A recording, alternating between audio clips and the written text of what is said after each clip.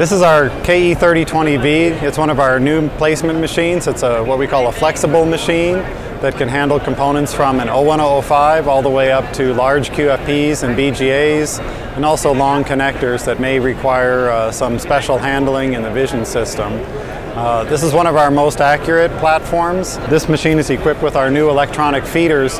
It can also work with our previous generation mechanical feeders, so it gives existing customers a pathway that they can choose if they want to use electronic feeders to move into those features. This machine has got placement head on the left. It's got 6 nozzles in the LNC 60 using laser centering, and on the right it's got a high accuracy vision head.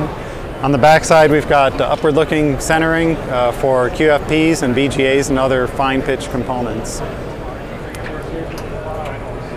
The electronic feeders have a display that can serve multiple purposes.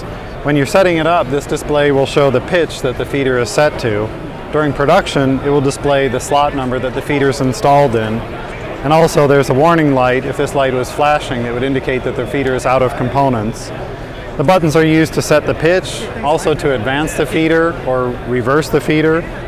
And on some of them you see the left-right button. This is a dual lane feeder that holds 2 8mm feeders. And this button is used to select which lane of the feeder you're adjusting. The electronic feeders are also available with optional feeder intelligence. A standard feeder can be upgraded at any point in time to add the intelligence just by adding a simple RFID tag.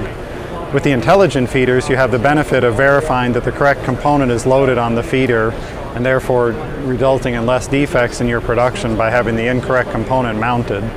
The entire base frame of the machine is one casting, and so over the long term that will result in more accurate positioning system.